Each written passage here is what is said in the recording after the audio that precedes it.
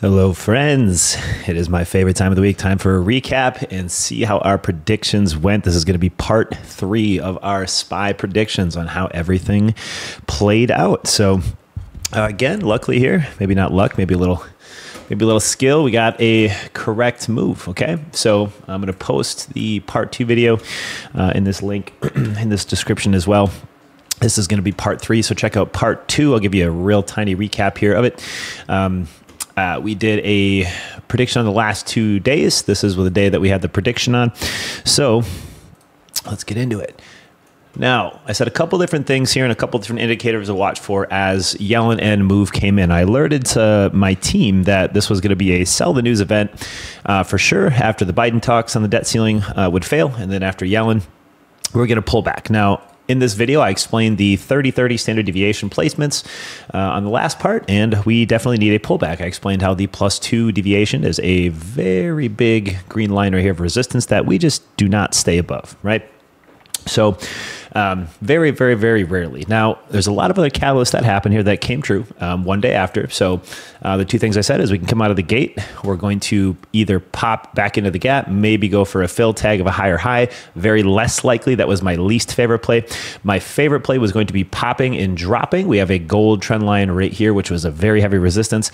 A second attempt at that 421 gap for a no fill, and then we have the deviation failure and RSI channel. So I talked a little bit about watching this RSI channel in the 30-30, and I said watch it break back down to the center and then down, okay, into the downtrended bottom channel. And that's something I said in the video, and you can see pre-market today. What did it do? RSI broke back down right here, so we were looking for pop to shorts. And a very, very easy roll. We were looking for absolutely no longs today, just staying short the whole time.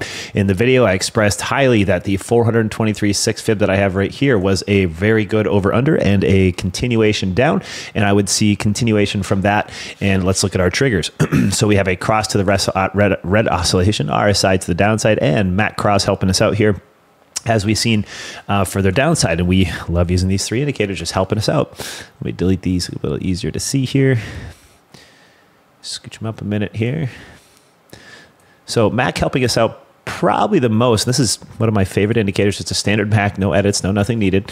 And we did get a cross to the bear side oscillation on TTM right as we're coming into that 50. And that's right at that open as well for the day. So then we said we were going to roll all the way back down. We'd have a chance to come back down to the 2618 and then the 1618, and that is from the prior, because when a Fibonacci extension, we'll go back here to where they are off these 30s right here, we had a very interesting set of 30-30 candles right here at the open of 517, and these are what I fibbed out for a continuation play up. And when those fib plays came up into max resistance, including the gap tag no fill, which we had right here in this green section, anything back under that 423 will retrace to the prior Fibonacci retracement points. So all we had to do is wait for a confirmational breakdown of the 423.6 and then continuation down. Now, we had a really nice panic and continuation from all of our indicators showing the oscillation to the downside, and our pop to drop play. And again, that's we went over the video. So what's next, right? We're predicting this stuff quite accurately so far. Now, we are back under an anchor that I have. You see it listed right here. It says all-time high anchor right around 416.50 or so. That's going to be an interesting point to pop off the 10 and potentially continue down here. Now, we have still downside enabled here all the way back down to usually the 100 fib, maybe the 50 SMA daily, longer, way longer out there right now. So we're going to do some fibs to the downside now, and we're going to keep our upside ones on because we have our target. So again, just for a tiny recap, I want to get this very seeable. So 423.6 here. Okay. Once that failed, once we broke down, we were going to magnet 2618 target short, T1, target 2, 1618 here, okay? Both of those levels wash, and you can see right where the interest points were. There was a little bit of back and forth here, and a perfect bottom called on the market for 1618. Those were our target points down by excuse me, 1618. If we go to our other charts that we watched weekly Fibonacci on as well, we had 7860 being a target. And then I also had another back to the same Fibonacci's, but these weeklies are a little different. We had an opportunity to come back down to the 78.6 right here and start consolidating there. So from here on out, what do we do, right? How do we find the next pop to drop or continuation play? Well, these Fibonacci stay on to the upside so I can see where the 100 Fib comes in, okay? So the target of the quicker time frame 30 is going to be 412.40. Our bottom was like 414.70s. I didn't see it too much lower than that, and it broke down another just about point. But we did get a 60-point short call on it, so plus minus 10 at the end, there's not a bad deal. So for the remainder now, it becomes the 78.60 fib over under from the weekly, okay, 414.72. And what we do for a hidden Fibonacci system here is I'm going to grab that weekly. I'm going to push it up to the next Fibonacci range. I'm going to fib out the internal Fibonacci from the 100 fib to the 78.60, which I call this a hidden Fibonacci system. If this holds the 10, pushes back up, and gets a likelihood back towards a 2618 like this, even the 50 retrace and wants to chop a little bit and then head back down, you'll be targeting the opposite lower ranges of the 1618 being 413.16 and inevitably all the way back down to this weekly 50 again. And that's going to be a channel around 410. Now, that's for the rest of the week. If the short play does continue, if you don't get outside catalyst, we have a ton of news. So I'm not going to make any hardcore predictions this time on the video, as we were so accurate in the last 6 days. I don't want to, because we had really easy setups for extremes on the deviations, as I explained in the last part. Please check that out. But as far as coming up here on news, we have a big bundle starting tomorrow. So we have the Yellen Speaks, not having to do with the banks. She's going to be on at 9:05 Central, and that's going to be a big one for tomorrow. The FOMC minute starts, and then a metric ton GDP jobless claims Thursday, so on and so forth, and a little bit on Friday still with the PCE. Now, that's a crap load of data for the end there. Now, jobs are going to be one of the biggest points of interest there because, you know, hard landing, rising unemployment, equal recession. We're going to have to see what those job numbers equate to, but that's about the only thing I'm waiting for. Now, as far as technical, okay, because we just ran technical very, very heavy right here. We had a really good lower high. We had the setup all the way down. We're back down to the regression trend, which is the center, the white line of the standard deviation. Remember our +1 here, +2 way up here. Now we got our -1 and -2 here. So you see they're very far away. Now the center is usually a pretty good bounce point. So I would say maybe a temporary chop long back up. See if we can't find some resolution of over under right near 415.70 to 416. That's going to be the 50 fib with 38.20. And then wait for the moving averages to catch back up and produce resistance. So if we bounce around here, back up towards 416, 470 for the day, does this, moving averages catch up for the next 2 days, we dwindle all the way back down to 413 by the end of the week, or the 61.8 fib. That is my call by the end of the week. So I'm looking for 412.75. Best case, lower extension, even further than that's going to be down here at 411, just about 50. If you look right here, that's the 50 right here, weekly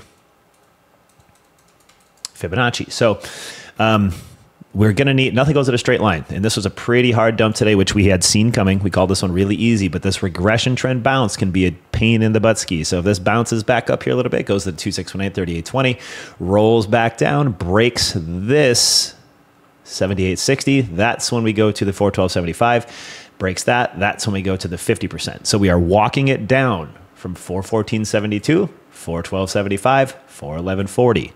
Okay, those are all the Fibonacci targets. We have a hidden Fibonacci here for entries. Anything continuing to break down under 416 with moving averages to catch up to confirm those weakness points.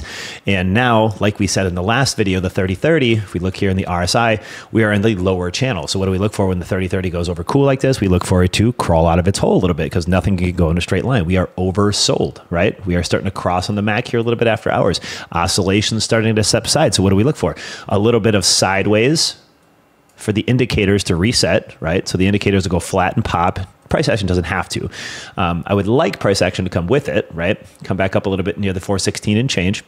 While the indicator on 30-30 comes back up to its halfway point or close to 50, oscillation gives a little buy wave like this. So you'll get a small blue wave. here.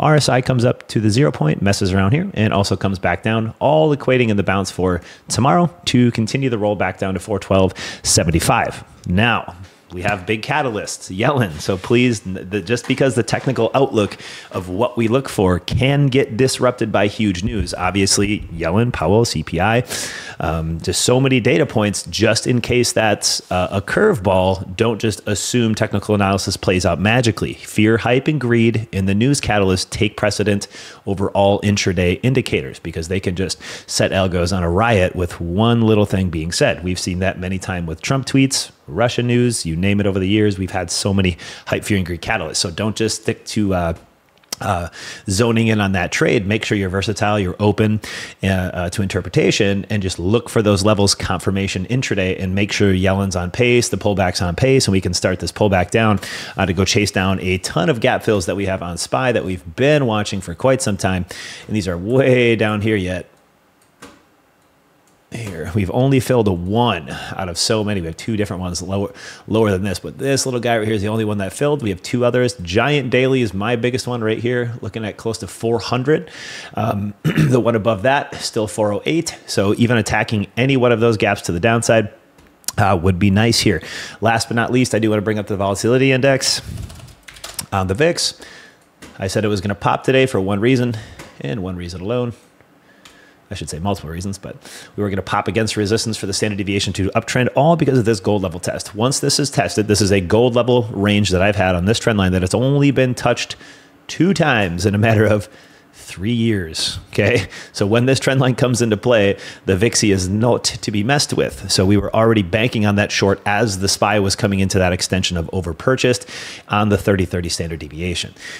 We are back above the gold level now in 1825. So let's say the VIX resets here, consolidates for a day, comes back down near 1825, goes for the next push up. Great. We can continue that run. Market can continue down. Let's start hunting for the gaps. If we look at the daily here, we do have trend tests on the daily for trend lines that we do need to come about and play with. So are we above 18 bucks pretty much, the gold level and green trend here, to push us back up to the next? And that would be into the next green trend line here. We'll have to see what that looks like intraday when that comes in, but maybe 19 and some change. And that's fine. But one thing I did note today, even in this morning when I covered this all in live in our class and our live trading, which we do, a link is in the description if this is interesting to you guys, that the precursors here, mainly the MAC, we were pulling away from each other here and creating a new oscillation wave for the VIX. We said this before open today, and that did come true finally as the indicators were telling us that we were getting that roll up. If we go to a little bit faster time frame, like a 30-30, you can see the increasing oscillation wave here as well, and the 50 channel tag. So again here, top channel, held, back up hot, good. Oscillation, big buy wave, small sell wave, big buy wave, okay, oscillation, and 0 line, MAC, and back up, okay? 3 indicators working together, right? And when we stack catalysts like that, when there's 3 versus none, and they're not conflicting, they're not showing divergence, they're all showing the same thing, probability is higher.